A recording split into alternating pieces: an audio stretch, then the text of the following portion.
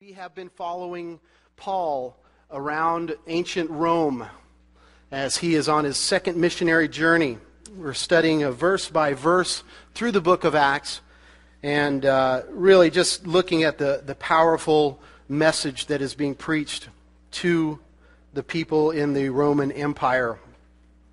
Today's message is entitled, Jesus is the Christ. Jesus is the Christ. Paul has just we left him last week in Athens.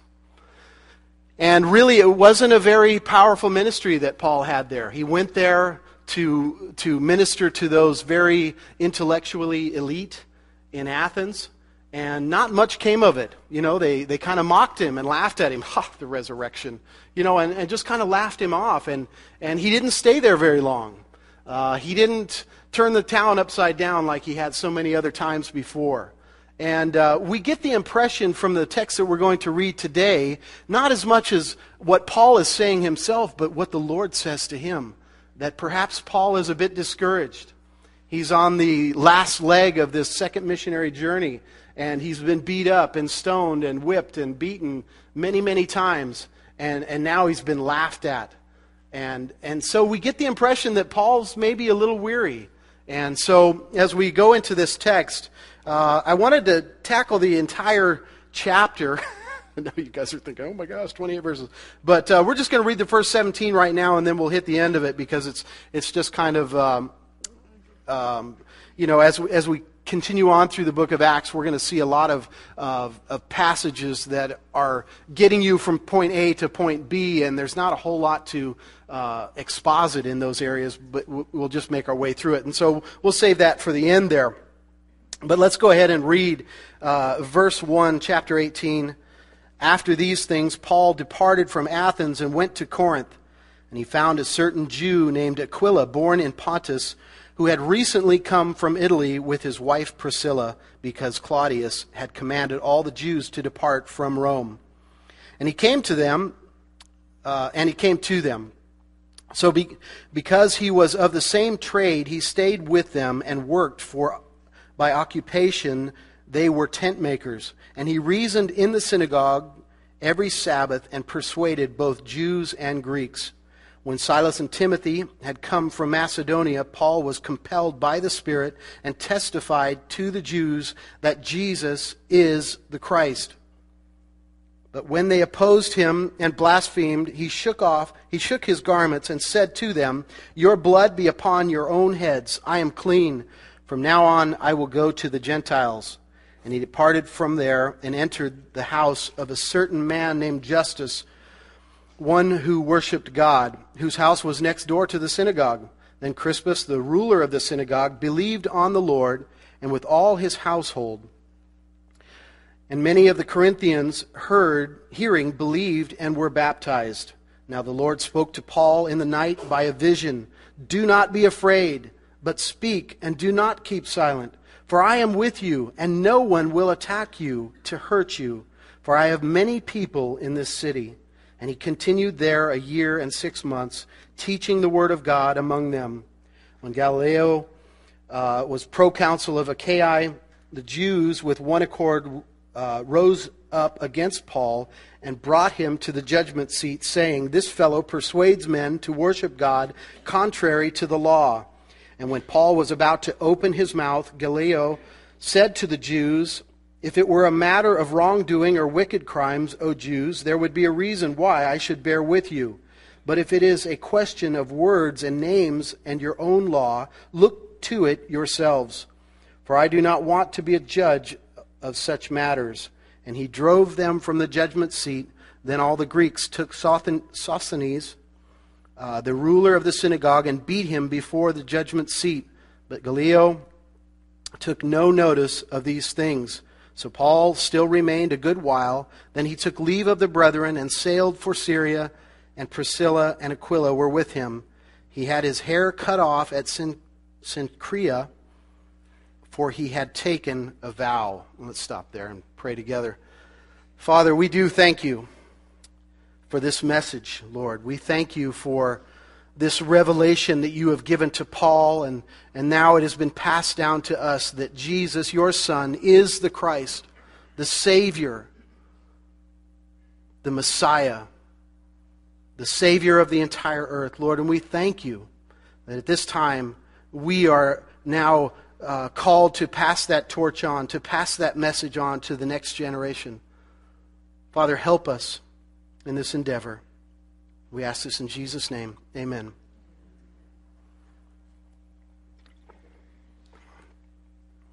All right. I watched a movie just recently. You guys know I'm a big history buff. Valkyrie. Operation Valkyrie was an operation that had been set up to where if Hitler was killed, this operation would go into effect immediately. And it was set up so that the nation of Germany would be saved in the event of the assassination of their leader, Hitler. And this operation would be put into effect, this plan of action would be put into action upon 4 very powerful words. And those words were, "The Fuhrer is dead."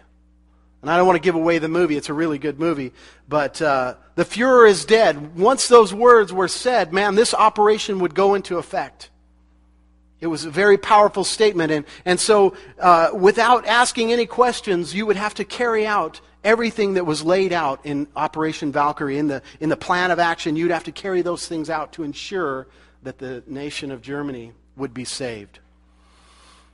Well, as I was thinking about this, watching this movie and studying for the sermon this week, it reminded me of the fact, and of course I don't want to draw any conclusions between Jesus and Hitler and the church and the Nazi Germany. I don't want to make those distinctions at all.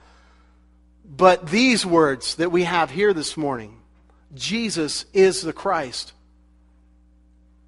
You know, it's not his name, Jesus Christ. It's who he is. And once you find the revelation of that, once you discover that, Jesus is the Savior of the world, Jesus is the Son of God, once that revelation hits you, there should be a plan of action go into your life. There should be a change in your life. There should be some things happen once you realize that. It happened with Paul. Once Paul realized on that road to Damascus, man, he's the Messiah. Once he saw that light, his life was changed forever. And now 30 years later, approximately, we see Paul going all over the world sharing this message. A powerful message indeed. You remember, Jesus asked his disciples, "Who do men say that I am?" And they said, "Well, some of them think you're a prophet, some of them think you're this, some of them think you're that. Who do you say that I am?" You remember that very famous reply of Peter, "You are the Christ." We have come to realize, we've come to know, we've had this revelation that you are the Christ. You're the Son of the living God. And that was indeed a powerful revelation to them. But it really didn't go into full effect until later on. They didn't realize the intensity of that until much later down the road. But Jesus knew what that revelation meant. And it led him to say, on this rock, on this principle, on this revelation that you've just received, that's what I'm going to build my church on. On this rock I will build my church, and the gates of hell, or the gates of Hades, shall not prevail against it. But you know, here we are about to embark on a brand new year, 2009, 2,000 years approximately after all these things that we're talking about right now. And it seems as though the church has been hijacked. It seems that, you know, the purpose of the church and the function of the church and what the church should be doing is not spreading this message any longer, but taking care of social problems and attacking the evils of the day and solving the problem of hunger and AIDS and all these other social issues out there. But if you don't get this principle, if you don't get this revelation right here, if that doesn't sink into your heart, it doesn't matter how many people get fed. And it doesn't matter how many cures of cancer and AIDS and things happen. If you don't understand this and you die and go to hell for eternity, what does it matter what kind of social problems we have solved? Preaching the message of Jesus Christ, that He is the Christ, that He is the Savior of the world, and when people get that, those good works naturally come. But man, we have to focus on that message. Before He ascended into heaven, He said to His disciples, "All authority has been given to me in heaven and on earth.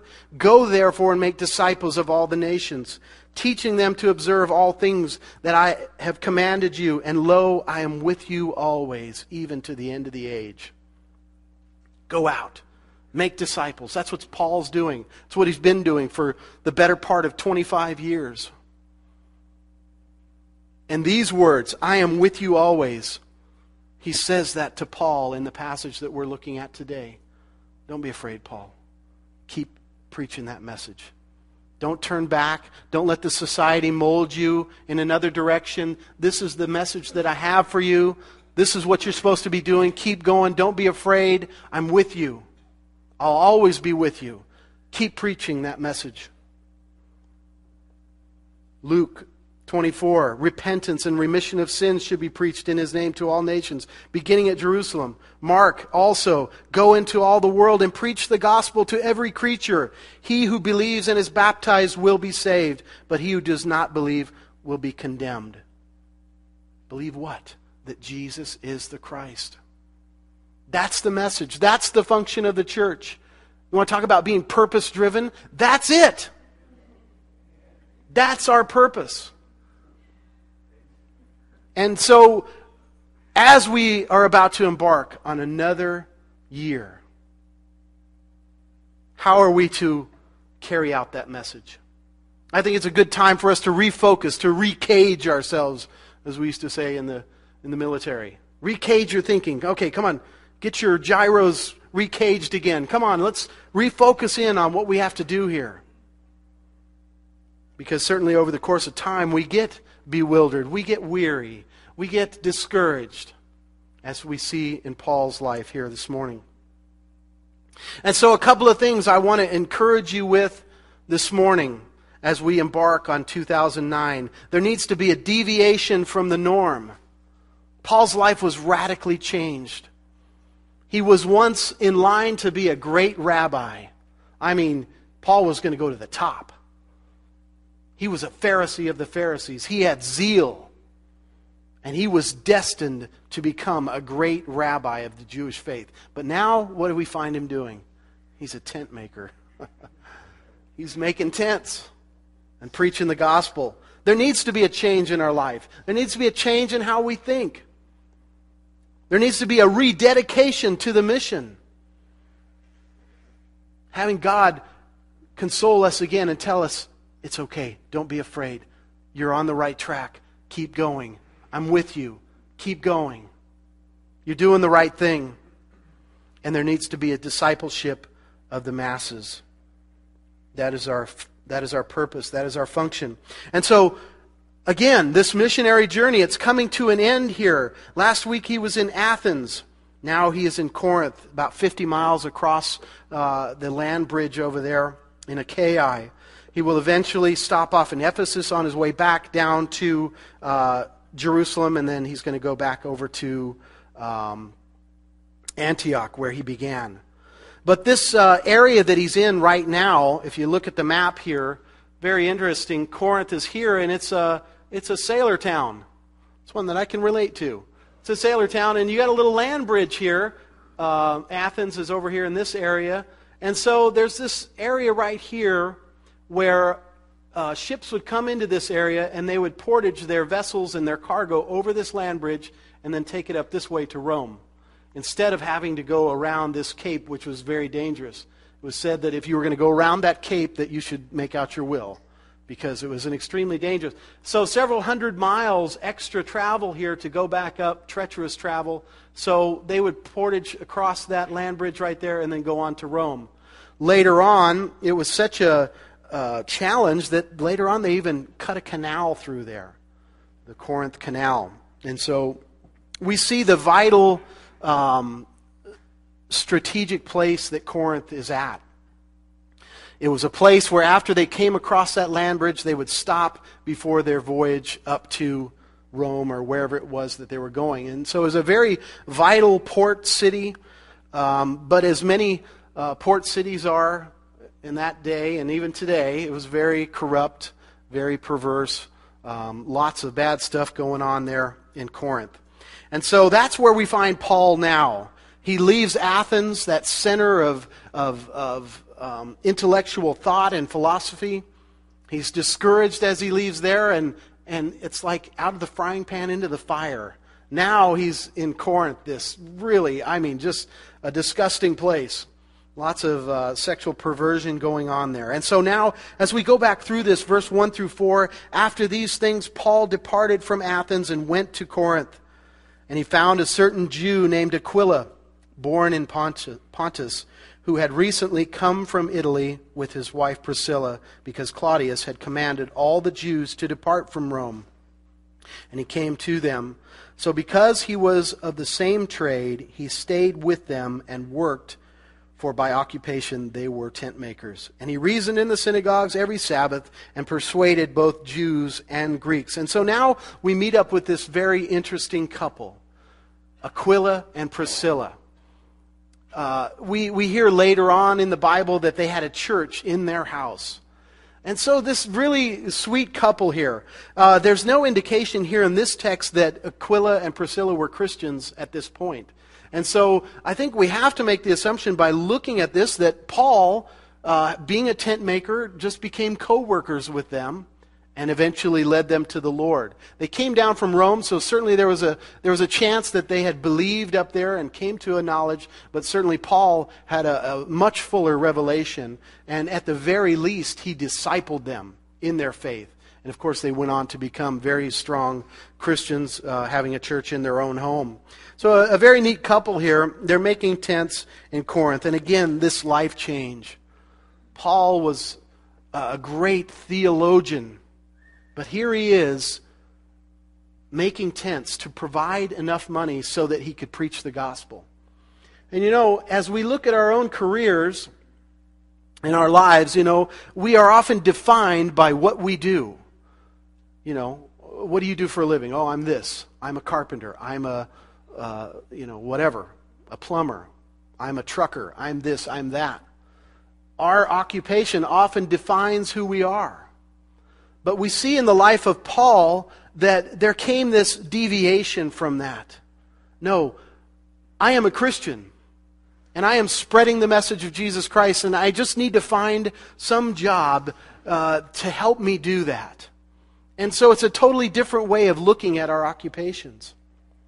This job is providing an opportunity for me to take care of my family, feed my family, while I am preaching the gospel of Jesus Christ, while I'm making an impact on my coworkers, while I am spreading this message. And I think that's a good way to look at it. It's an amazing thing that Paul was a tent maker. As much as we know about, the biblical implications of what a tent is, we've talked a lot about that. I don't want to take the time to go over that again. But, our body is spoken of as a tent. It's this temporary dwelling place that our spirit lives in while we're here on this earth. But it's not going to last forever. It's just a temporary thing. And so Paul's job, too, is just something to get him through.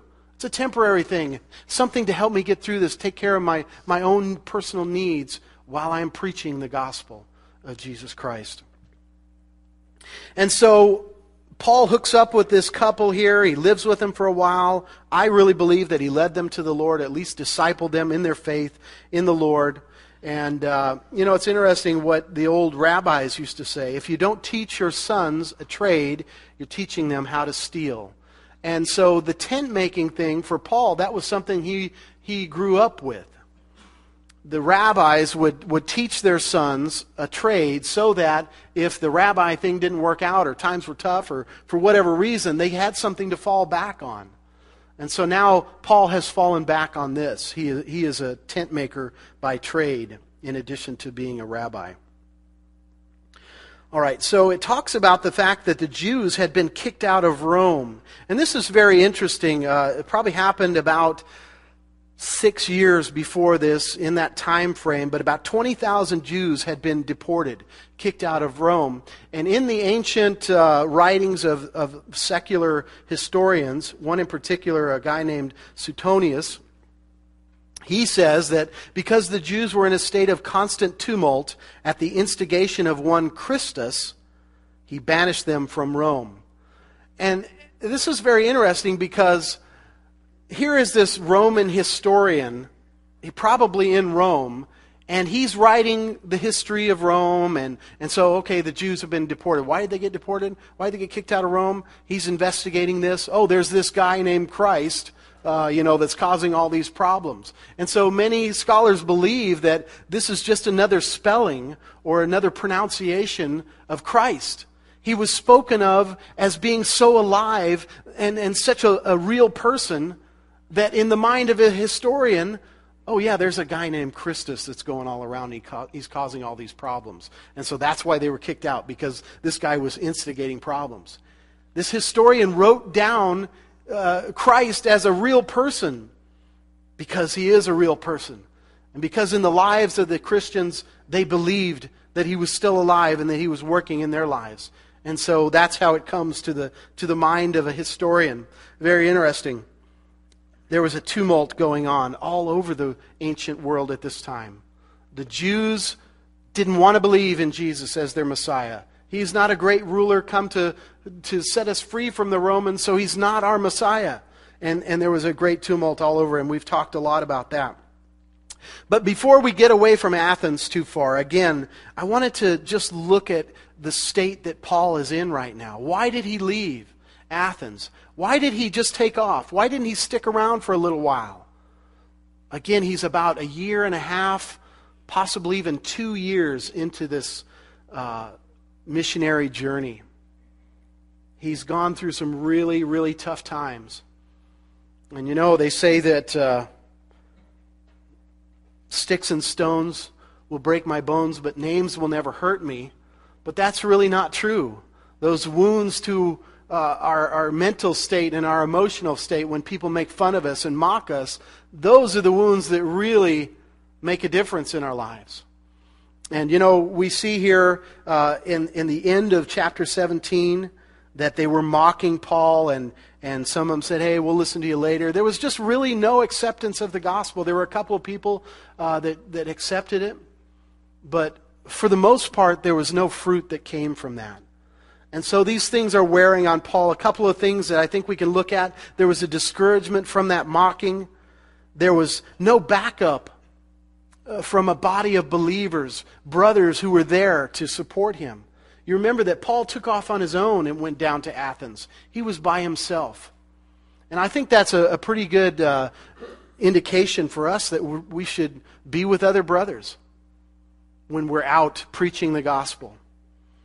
I've talked to you guys a lot about being down at the mission and teaching down there at chapel night on Thursday nights. And it really makes a difference to me when there's another brother in that room.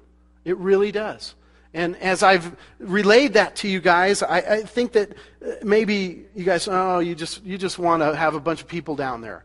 But it makes a difference to me when I'm standing up there by myself and trying to relay the gospel to a bunch of people that really don't want to hear it. All they want to do is eat their food and go to bed, and they don't want to hear what I'm saying. And I'm all alone up there, and Nate all alone up there, and Ken all alone up there teaching on our own. It makes such a difference when there's a brother in the back, and we know that they're back there praying, and they're backing us up. We need that encouragement.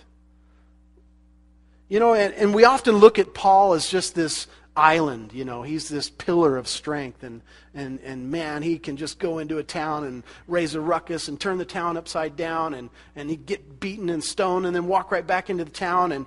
And yes, Paul did those things, but towards the end of this journey, at this point, as he arrives in this very pagan, filthy city, he's a bit discouraged.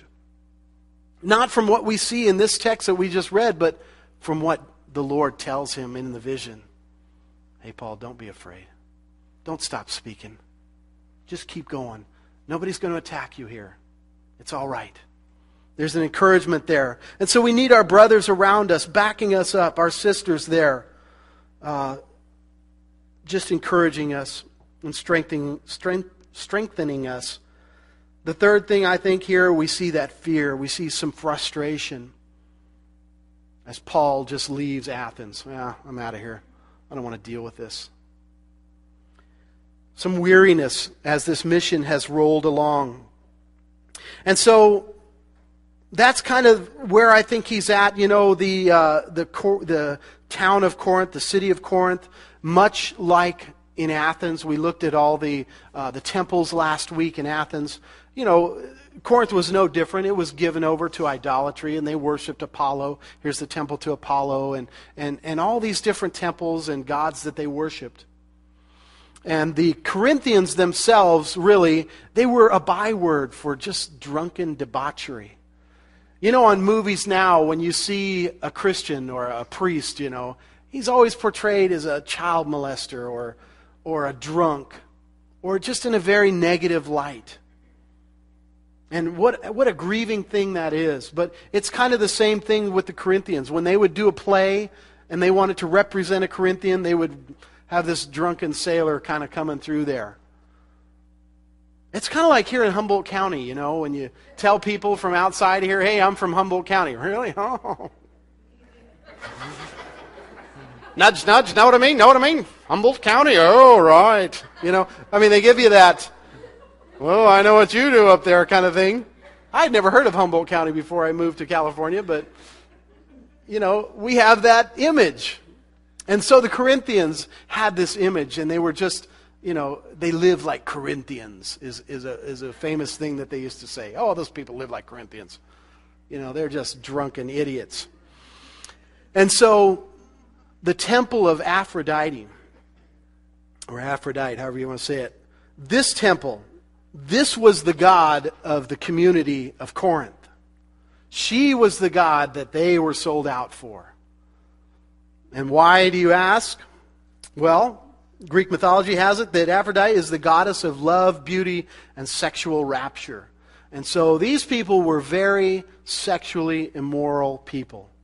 And so again, Paul goes from Athens to out of the frying pan into the fire.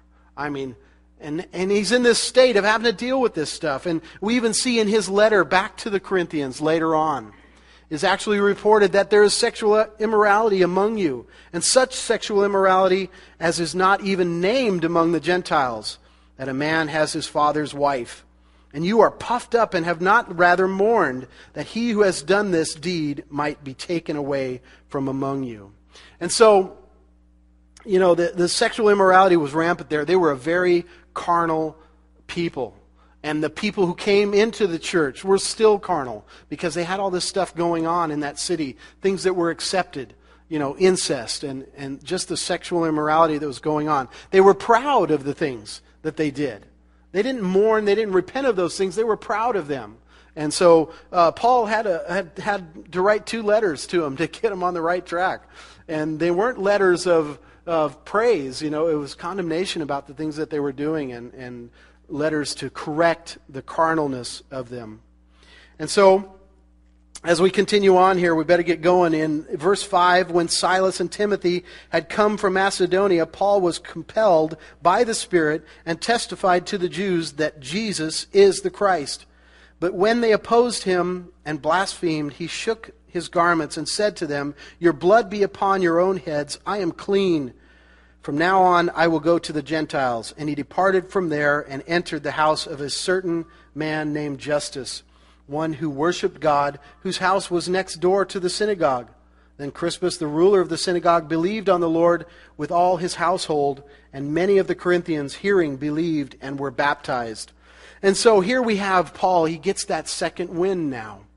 You know, when he first got there, he was still kind of by himself. He was with Aquila and Priscilla, but his buddies, his guys that had been traveling with him, Silas and Timothy, they weren't with him. And so we see him in the synagogues, and he's persuading people, but it seems to indicate that once Silas and Timothy arrived, now he was refreshed in his spirit. And now he was just going at it once more. Before, the Jews weren't coming against him. But now we're going to find that he's creating this ruckus that he normally does. He's back into Pauline form, you might say. And so the idea that he was compelled in his spirit, it could be easily translated, he was compelled in his spirit or in the spirit. Either way. But I think it's a picture of, the Holy Spirit just refreshing us again, filling us anew, and just giving us that refreshment that we need, that recharge. We need to be coming to Him. We need to be abiding in Him and having His power working through us. We are a channel. We're a vessel for God to work through. And so we see Paul here now getting that second wind that he needs, and he really goes after it. Compelled by the Spirit, he starts to testify fervently again. Jesus is the Christ. And now they begin to oppose him. Now they begin to blaspheme him and start trying to run him out of town, because now he's got this new burst of energy going on here. But he says, look, I've done what I've been asked to do. I've gone out and I've preached the gospel to you, and now if you're going to reject it, it's on your own head. Your blood is on your own hands. It's your fault if you reject this. I've given you the message. And he's going to walk away from them after that. But it's very interesting what we see here in the end of that little passage is that some of those Jews eventually came to the Lord. He'd kind of given up on them. All right, you Jews, that's it. I'm going to the Gentiles. I'm done with you guys.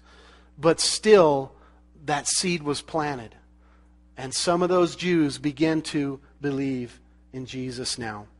I think it's quite amazing, the hole that is left when, just imagine if Paul had given up. Just imagine if Paul had said, all right, that's it. I can't do this anymore. I'm going back home. I'm going back to Jerusalem. I'm going to go live down there. I just can't do this anymore. It's too hard on me. I'm going to give up. What a hole would be left there. Charles Spurgeon used to speak about the portraits of the great merchant rulers of Venice. And there was a palace, and still to this day there's a palace that has all these portraits of these great merchant rulers of Venice. And as you're going down the hallway and you're looking at these pictures, there's a spot there where there's no picture, there's just a black curtain hanging there. And that black curtain was one of the merchant rulers who committed treason and was executed for it. And they removed his picture and put a black curtain there. But of all those pictures hanging on that wall, guess which one draws the most attention? That black curtain. That missing picture. Hey, what'd this guy do? Well, he drew back. He put his hand to the plow, and then he turned around and left. What a hole that leaves. When each one of us get tired in the work and we give up, and we turn away and say, I can't walk with the Lord anymore. It's too hard. I can't serve Him anymore. What a hole you leave. There's a black curtain on your chair that you used to sit in. Don't give up. Don't give up this year, this coming year. Be renewed in your spirit. Come and worship here with us. And let the Lord renew you. I watched It's a Wonderful Life just recently, of course, for Christmas. I have to watch it every year. Remember what Clarence said? Each man's life touches the lives of so many others. So true. Only you have the sphere of influence that you have. Your life interacts and touches and brushes against so many other lives. And when you fall into sin, or when you walk away from the Lord and stop serving Him for whatever reason, there's an awful hole that's left there. And now those people who you were meant to minister to aren't being ministered to any longer. Well, Paul continues on, and it's an amazing thing that even after he says, I'm going to go to the Gentiles. You guys aren't going to listen to me. Your blood's on your own heads. Still, that seed is planted, and these guys come to the Lord. And I think that tells us that we cannot give up on people. We often get frustrated and we see people that, oh man, that guy will never get saved. I give up. Well, I'm awfully glad my wife didn't give up on me. I'm awfully glad my family didn't stop praying about me. And for those of you out there, I know there are many that, your children aren't walking with the Lord anymore, and they've walked away, or you're afraid they're going to walk away. I just want to encourage you to not give up on them. Not to give up on anyone, not just your children, but just anyone. Because even though they're giving you the face of opposition and blasphemy, God's working in their heart. That message has gone out and it's made an impact in their lives.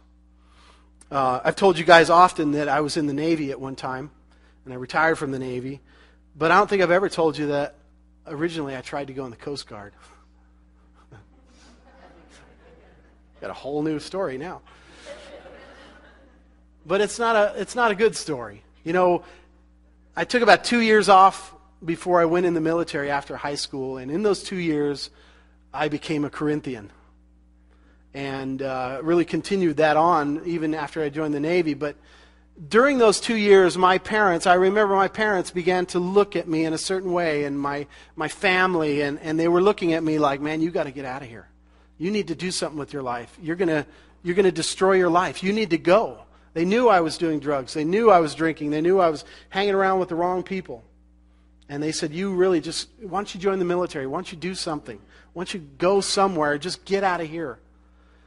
And so I began to look into the military, and I thought the Coast Guard would be the way to go. And I went up to MEPS, and I tried to get in, and they said, well, we've got an issue here that we need a waiver for, and we'll let you know. We'll send you a letter and let you know if we're going to let you join or not. So I told my family, I tried, and I'm waiting to hear back from the Coast Guard.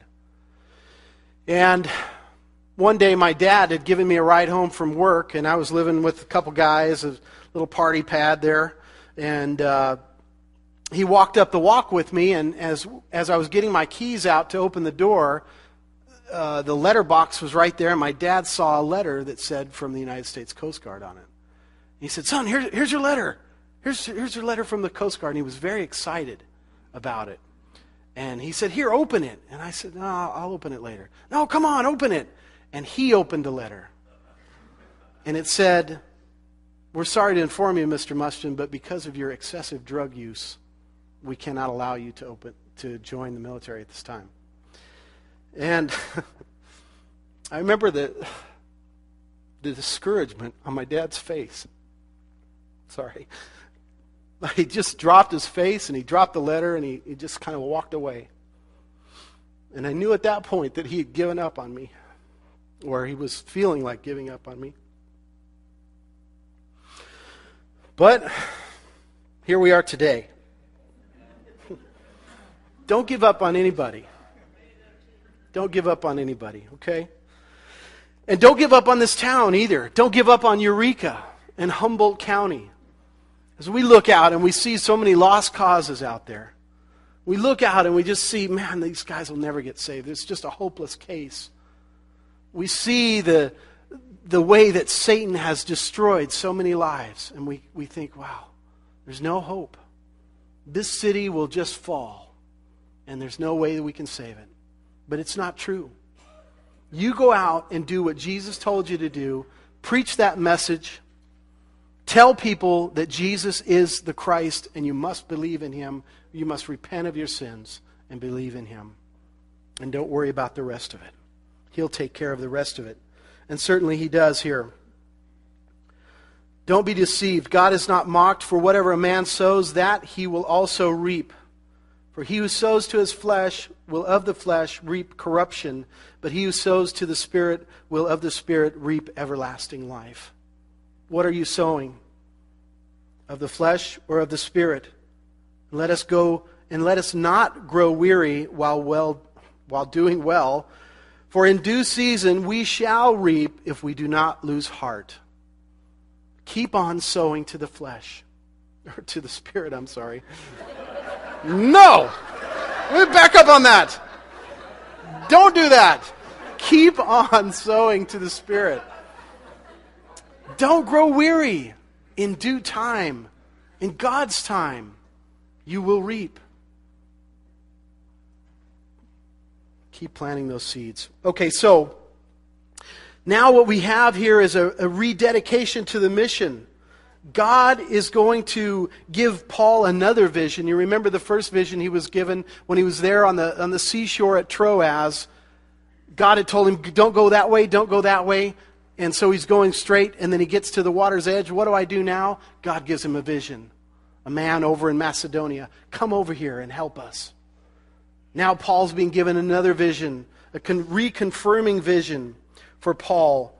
Verse 9, now the Lord spoke to Paul in the night by a vision. Do not be afraid, but speak, and do not keep silent, for I am with you, and no one will attack you to hurt you, for I have many people in this city. And he continued there 1 year and 6 months, teaching the word of God among them. 1.5 years more, Paul is able to stay there, and of course plants this wonderful church that grows and really has a major impact in that part of the world. Don't be afraid. Again, it's not in what we saw Paul doing. Paul was probably, doing what he thought he needed to be doing and kind of going through the motions, but it took that compelling of the Spirit, that refilling of the Spirit. This vision, Paul, don't be afraid. Just keep on going. I'm there. I'm with you. I'm always with you till the end of the age. I've got many people here in this city.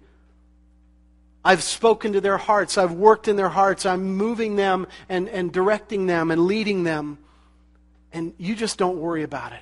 You just keep on doing what you're doing, Paul, and I'll take care of the rest. And of course, we have that assurance, knowing that if we are doing what God has called us to do, if we are doing His will, He will protect us. He's not going to let anything happen to us while we're in that will. Now, if it's His will for us to be martyred or to be taken out at some point or to die of a disease even in that, when we're walking in His will, it's okay. It's okay. And so he stays there for quite a while longer. I wanted to go into this passage in 1 Kings, but we just don't have time. But Elijah's reality check. You remember, he thought, I'm the only one left, Lord. There's nobody else. I'm the only one. And God said, get back to work. Get back up there.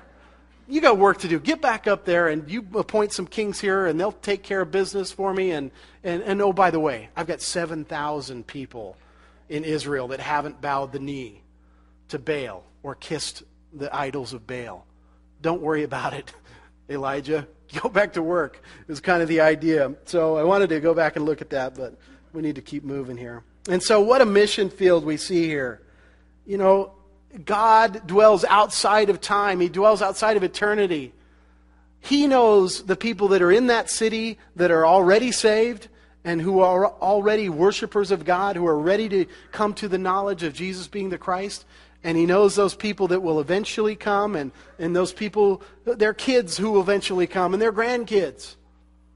Because He dwells outside of that. And He said, don't worry about it, Paul. You just keep preaching. I've got a lot of people that need to come to faith in this city. I'm moving in their lives right now, and you just need to preach. Don't be silent. Keep speaking that word. It is a tremendous mission field. You remember Jesus said, my food is to do the will of Him who sent me and to finish His work. Do you not say, and He's talking to His disciples, there are still 4 months and then comes the harvest? Behold, I say to you, lift up your eyes and look at the fields, for they are already white for harvest. And of course, He was looking out into a field of people who were coming back from the city after He had told the woman of the well who He was. And she went down there and she said, come and see a man. Come and see a man that knows everything that I've ever done. Come and see the Christ. He had revealed to her, I am He. I am that one. And so these men from this city are now coming to see Jesus. And Jesus says, look out there in that harvest field. You see Him? The field is already white for harvest. It's already white for harvest. We're always praying for those revivals. What did Jesus say? The harvest is truly plentiful, but the laborers are few. Therefore, pray the Lord of the harvest to send out laborers into His harvest. It's never about there aren't enough people that want to come to know Jesus. It's never about that. It's about laborers. People who are willing to do that deviation from the norm in their life and rededicate themselves to the mission of discipling the masses. There need to be more laborers. I can't do it all on my own. I can't. So God has created the church so that I can get up here and I can equip you. How many people are in this room right now? There's a bunch. And so you become equipped, and then you go out and you disciple the masses. And that's what we're seeing here in the life of Aquila and Priscilla. They're going to go out, and they're going to plant a church in their home, and they're going to talk to a guy named Apollos, another Paul. And he's going to become another powerful minister of the gospel because they were faithful to go out into that mission field. So as we come close to wrapping this up here, verse 12, when Galileo, the proconsul of Achaia, the Jews with one accord rose up against Paul. So now Paul's making a ruckus here in town, and they're going to rise up against him. Paul brought him to the judgment seat, saying, "This fellow persuades men to worship God contrary to the law." And when Paul was about to open his mouth, Galileo said to the Jews, "If it were a matter of wrongdoing or wicked crimes, O Jews, there would be reason why I should bear with you. But if it is a question of words and names and your own law, look to it yourselves, for I do not want to be a judge of such matters." And he drove them from the judgment seat, and all the Greeks took Sosthenes, the ruler of the synagogue, and beat him before the judgment seat. But Galileo took no notice of these things. And so the judgment seat, they're bringing him to this bema seat and judging Paul. They want to bring him before the Roman ruler and accuse him and say, look, he's persuading men to break the laws of Rome. But here we see a demonstration of God's promise to Paul. Look, I'm going to protect you. Here we see it. He has people coming against him, and God is right there protecting him. Let God defend you. You worry about your character, you worry about your integrity, and God will take care of your reputation. Paul's just about to start speaking, but, and God's already got Galileo there to protect him. And Galileo says, "Oh, you Jews, don't worry about it. I'm not going to judge these things. It's a matter of your own religion. You deal with it. I'm not going to deal with it." And so we see them getting very angry and taking... You remember that Crispus was the other ruler that has now become a Christian. So they've appointed another ruler, Sosthenes. And he, we believe, probably comes to the Lord as well. Let me do this first here. Roman law allowed for proselytizing, but not of Roman citizens. That's the accusation. You know, in Rome, in the Empire of Rome, they let you go around and try to convert people to your religion, but not Roman citizens. If they weren't a Roman citizen, they didn't care. And so that's what they're trying to say. Look, Paul's trying to break this Roman law here. And so Galileo was the brother of Seneca, a Roman philosopher. And, you know, he's been criticized for this passage here because they look at it and they say, look, he took no notice of these things. He didn't care that this priest was being beaten. But that's not the idea. He was a very nice guy, according to his brother. He says, "No mortal is so pleasant to any one person as Galileo is to everybody." And so Galileo has gone down in history as being a very nice guy. And so perhaps the Jews were trying to take advantage of him in some way. But he just said, look, I'm not going to judge in this matter. You know, you guys judge on your own, but I'm not going to be a part of this. And so they take the second ruler of the synagogue, Sosthenes, and they put him up there. And this could be a guy who also comes to the Lord. In 1 Corinthians 1:1, Paul, called to be an apostle of Jesus Christ through the will of God, and Sosthenes, our brother. So it could be that this guy was going up to argue the thing before the ruler there, and maybe he wasn't strong enough in his argument because he was going to eventually become a Christian himself, and so they took him and they beat him. Who knows? We don't know exactly. It's a little bit hard to tell from the text there, but anyway, moving on here. Verse 18, So Paul still remained a good while and then took leave of the brethren and sailed for Syria, and Priscilla and Aquila were with him. He had his hair cut off at Cenchrea, for he had taken a vow. And so now Paul again is rededicated to that mission. He's taken a vow to keep on teaching that message, to keep on selling out for the Lord. And so as we end out here, I'm going to just read 19 through 23 because it's just getting us from here to there. There's really nothing to comment on. And he came to Ephesus and left them there, but he himself entered the synagogue and reasoned with the Jews. When they asked him to stay longer time with them, he did not consent, but took leave of them, saying, I must by all means keep this coming feast in Jerusalem. But I will return again to you, God willing. And he sailed from Ephesus. So he takes off from Ephesus. Verse 22, and when he had landed at Caesarea, I'm sorry, my text is broken up. One part's over here and one part's over here. Caesarea, and gone up and greeted the church, he went down to Antioch. After he spent some time there, he departed and went over to the region of Galatia and Phrygia, in order strengthening all the disciples. So we have here the end of the second missionary journey and the beginning of the third. Paul is recommitted to this mission. He's not going to waste any time. He goes back to Jerusalem, says hi to him, goes back to Antioch for a little while, recuperates for a little while, and now he's back in Galatia one more time. Now, the reason I wanted to finish up here with this last passage, Paul has now reproduced himself. And of course, that is the goal of, really should be the goal of every one of us as a Christian, to pass my faith on to the next person. And that is what he has done here. He has discipled Aquila and Priscilla, and in turn they have discipled another man named Apollos. And it is the idea that we have that healthy sheep beget healthy sheep. We shouldn't just be preaching the gospel every morning from the pulpit. Repent, be saved. Repent, be saved. There needs to be an equipping here so that you become healthy in your faith in Jesus Christ, so that you can go out and reproduce that faith in the lives of other people.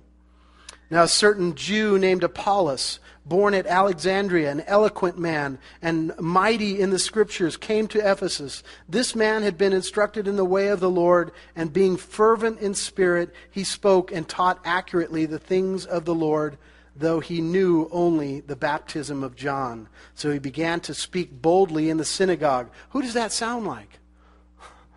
It sounds like another Paul, doesn't it? Fervent in spirit. Man, he knew the Bible. He was raised knowing the Bible and being able to teach it accurately. But he only knew, repent. The kingdom of God is at hand. The Messiah is coming. He only knew up to that point. He didn't know the whole story. He only knew, repent, the kingdom of God. You need to bring forth fruit worthy of repentance. And so he's going around and he's telling the synagogues these things. He's being bold about it. And as he's there in Ephesus, when Aquila and Priscilla heard him, they took him aside and explained to him the way of God more accurately.